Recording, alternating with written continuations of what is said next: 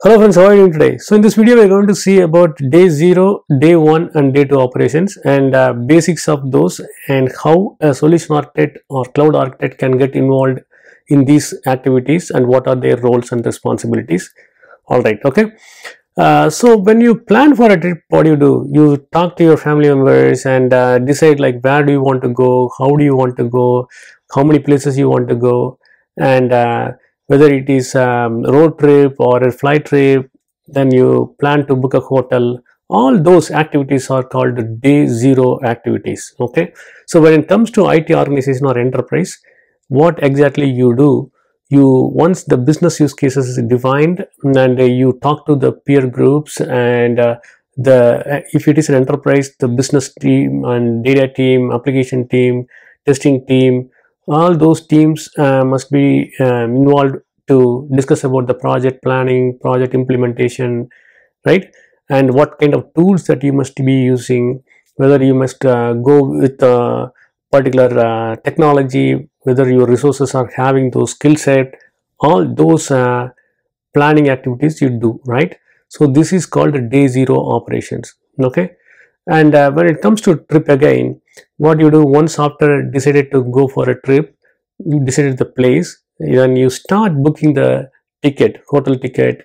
If you are going by flight, book the flight ticket, and if you want to purchase something for the trip, you go and do a shopping. All those activities are called day 1 operations or day 1 activities. So when it comes to IT organization or enterprise, what happens?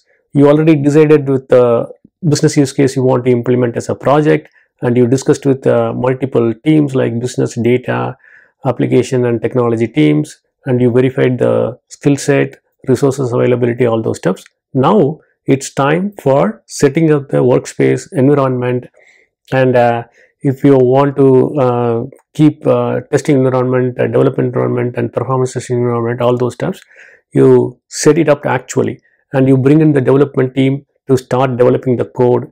And if your application needs some kind of automation like CI/CD pipeline, all those configurations and you do. And once the product is developed completely and you start involving the testing team, and if it is an agile methodology, you parallelly involve the testing team and make sure that the product is developed perfectly. These are all the activities that you do in the day 1 operations. Okay, so when it comes to the trip again, you reached the place, you reached the hotel, you drove or you flew and reached the hotel, settled down, and next thing is what? You would be getting into the actions, right? If you want to do some adventurous activities, or if you want to go and visit some sceneries, all those actual activities are called day 2 operation activities. So when it comes to IT organization or enterprise, what exactly happens after day 1 operations? Day 2 operations begin. That means like you take your developed application, tested application, and put it into the production environment and start configuring all the monitoring tools. For example, this application performance monitoring tools, application resource monitoring tool managed to monitor the resources like CPU, memory usage, all those stuffs. Application performance monitoring tool for monitoring the performance of your application, whether it is going to survive if the customer volume increases, what next action item that you may need to do once if the application is not able to support the volume. All those activities you do on your developed application in the production environment, right? So these activities are called day 2 activities or day 2 operations. So as a solution architect or cloud architect, what you do, if this application is being developed in the on-premises environment, you still play a solution architect role to start working from the peer team like business, data, application and technology team, and you make the technology decisions, right? When to use what component, you give the architecture of the project, and you work with the technology architect to plan the software and hardware components. All those activities you do and get involved in the day 0 operations, right? And once the planning is done, environment is decided, the development will start working on the application code, and there also your part is very important. You keep reviewing the developed code and provide the suggestions whether the application is fulfilling the non-functional requirements, if there are any performance issues, how the application is going to handle. And you travel from day 0 operations to day 1 operations with a different group now. And your responsibility is continued in the day 1 operations too. And once the testing is done, and if the product was developed based on your architecture and you validate it, make sure that all the non-functional requirements and functional requirements are taken care. And as a solution architect, make sure and compare with the business use case and see whether your architecture or your solution addressed the business use case, whatever the business team came up with, right?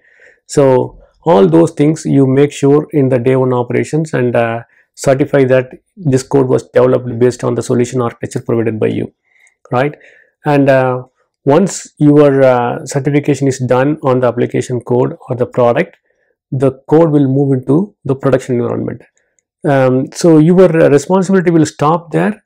I would say no, because once the code is moved into production, there are certain things that your application must handle, right?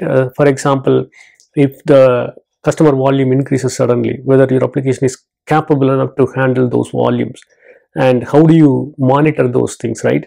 So for monitoring application performance, you may need to configure the application performance management tools. The different team, the production support team will configure, but still you are the point of contact from the architecture side to provide suggestion to choose right tool and how to configure the monitoring tool. All those stuffs you must work with the production support team. And when it comes to the application resource monitoring, like the CPU, memory, storage, all those factors need to be monitored too. For that, there are tools like application resource monitoring tools, right? So those tools also you must suggest and provide your input, how to configure what factor to monitor, all those things. And so what happens, the day 0, day 1 and day 2 operations, throughout the phases, you are, as a solution architect, getting involved and giving your input, make sure that the project is getting delivered properly, right? So you are not taking the responsibility of delivering the project, but your input is valid and key in each phases, day 0, day 1 and day 2 phases, okay? And I will provide a couple of tools link and what kind of tools must be used in the non-production environment or production environment, so that you can suggest this to your team. So I hope this video is useful to you, and if it is useful, just share it to your friends too, so that they can also get benefit out of it. Take care. Bye.